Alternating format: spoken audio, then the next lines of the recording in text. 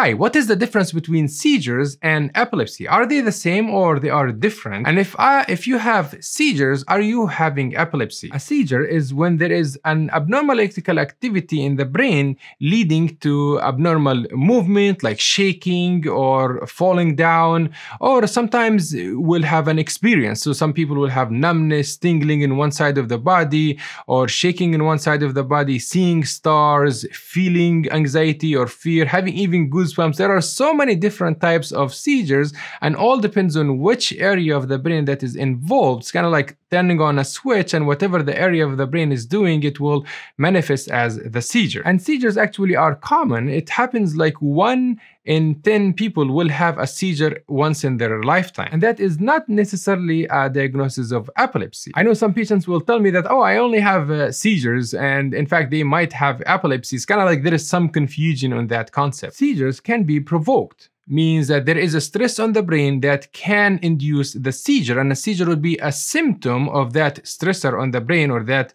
condition. So for example, if somebody was taking drugs, they might have a seizure as a consequence, or they were drinking regularly, all of a sudden they will stop drinking and they will have a withdrawal seizure, or they were hit on the brain or on the head, or there is some trauma involved. All of those can cause seizures as a manifestation of that stress on the brain, and they're called provoked seizures. I mean, it's something bring the seizures up, and this does not fit the criteria or is considered epilepsy. So epilepsy, on the other hand, is that if we have 2 or more unprovoked seizures that are spontaneous, they happen without any obvious provoking factor. So this means that the brain itself is capable of generating seizures without any obvious trigger. And if we have 2 or more seizures, we can make the diagnosis of epilepsy. And now we can even have 1 seizure and make the diagnosis of epilepsy if we have abnormal testing, like the EEG comes back abnormal or the MRI shows something. All of them are consistent with epilepsy activity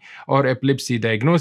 And sometimes if we have an epilepsy syndrome, we can make the diagnosis of epilepsy confidently. So epilepsy is when you have spontaneous seizures without any trigger. And epilepsy happens in about 1 to 2% in the general population. So it is not rare to have epilepsy. So like if you go to a stadium in a football day game, 50,000 of people are in the stadium, 1 to 2% is like anywhere between 500 to 1,000 people are cheering in the stadium with epilepsy. So it is very common, but people don't talk about it a lot. So most of the time you don't know that they have epilepsy, but it is there a lot. So it is important to remember that epilepsy is a clinical diagnosis, means that it is based on the description of the event, how the patient had the event and the seizure, and the clinical evaluation of the clinician and the neurologist. The testing like EEG and MRI can support the diagnosis of epilepsy, but it is not necessary to make the diagnosis. So we can have epilepsy with a completely normal EEG and MRI, and all the testing can be normal and still have epilepsy. Actually,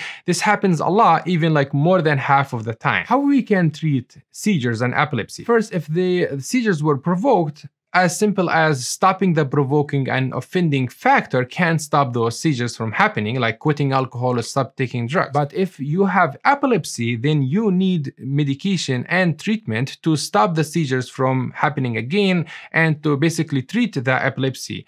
And luckily, most of the time, the seizure will respond to medications about 50 to 70% of the time. And sometimes we have seizures that are stubborn to treatment, and they call drug-resistant epilepsy, and you might need some surgical treatment to cure them. And to learn a lot about how we can make the diagnosis and treat epilepsy, you can see this video for all of those details, and stay healthy and see you in the next one. Salam.